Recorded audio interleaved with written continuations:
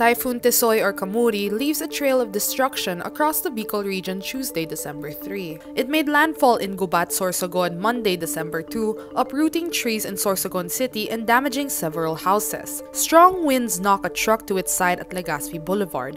Nearby roads are also covered with sand due to strong waves from the shoreline. Roofs of homes in Barangay Basud and Polangi, Albay are torn off. Legazpi Airport sustains heavy damage as well. Albay Governor Al Francis Bichara says the ceiling of the airport collapsed and the windows are broken. The Department of Social Welfare and Development in Bicol says at least 162,000 Bicolanos were displaced as of midnight December 2. Domestic and international flights to and from the Philippines were also cancelled from Monday, December 2 until Wednesday, December 4. Classes on Tuesday, December 3 were suspended in affected areas, including Metro Manila. Workers and employees on duty share funny tweets and memes, sending hashtag #WeSwimAsOne to the trending list on Twitter. The hashtag is a wordplay on the We Win as One slogan of the SEA Games 2019, which is now happening in different areas in Luzon. One Twitter user says in Filipino, "Wake up, do not wait for the suspension of classes. You are no longer a student.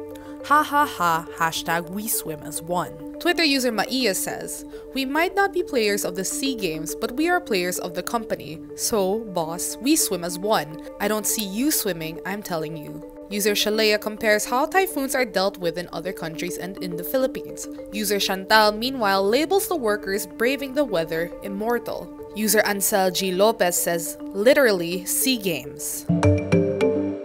President Rodrigo Duterte fills up 2 vacancies in the Supreme Court, leaving the High Court with only 1 empty seat. A high-ranking source confirms to Rappler the president appointed Court of Appeals Justices Edgardo de los Santos and Mario Lopez. They replace retired Justices Antonio Carpio and Francis Hardeleza. De los Santos, 67, is the son of a fisherman and has been a Cebu-based CA justice for more than 11 years. In the Visayas, he is known as a habal-habal justice. He drives himself to court and his family to work in school using his motorcycle, a Honda Econopower. He penned the lauded writ of kalikasan decision that shut down the controversial Inawayan landfill in Cebu City. Lopez, for his part, has a law degree from San Beda College, the alma mater of President Rodrigo Duterte. Lopez's recent CA decisions include the affirmation of the labor case victory of GMA7 workers against the TV network, and the denial of a petition for the writ of amparo of rights groups against alleged army harassment.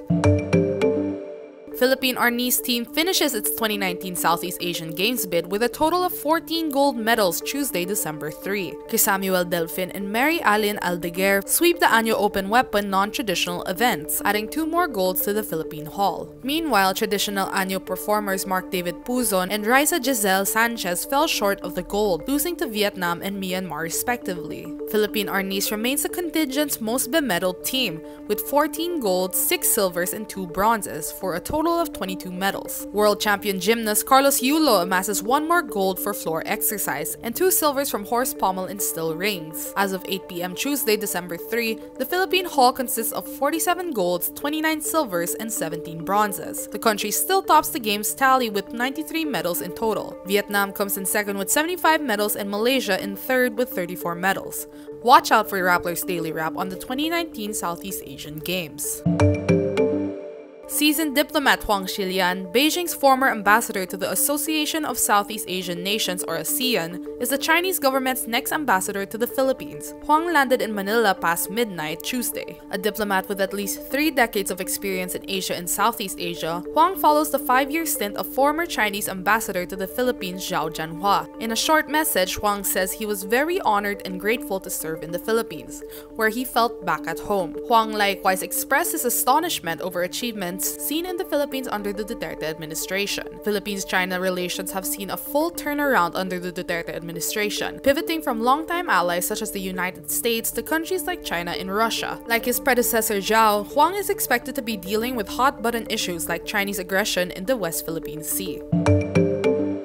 Forbes magazine recognizes Filipino actress Angel Locsin in its annual Heroes of Philanthropy list. The list honors billionaires, entrepreneurs, and celebrities across the Asia-Pacific who are committed to solving some of the most pressing issues. Locsin is singled out for donating over 1 million pesos to those hit by the 2019 earthquakes in Mindanao, and personally making sure relief goods reach survivors. Forbes also cites her work in assisting those displaced by the 2017 war. She donated as much as 15 million pesos for causes like educational scholarships, partnerships, supporting the economic and political rights of indigenous people, and ending violence against women and children. The former Darna actress also decided to skip the highly anticipated ABS-CBN ball this year, opting instead to donate directly to Bantay Bata the amount she was supposed to spend in the ball. SM Prime's Hansi is also on Forbes' list for his donations to Child House, a charity helping cancer-stricken children and their caregivers.